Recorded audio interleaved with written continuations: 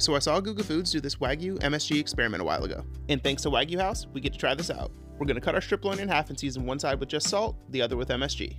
Then let's oil up our pan with Wagyu fat and place down our steak. The steak press helps get a beautiful crust, and after 1 minute flip and repeat. And while the first steak rests, let's cook our MSG steak. Now we can slice them up and check out that beautiful cook and crust. First up is our salt steak, and of course it's A5 Wagyu, so it came out amazing. But I was really surprised at how much flavor the MSG brought to the table. Give it a shot.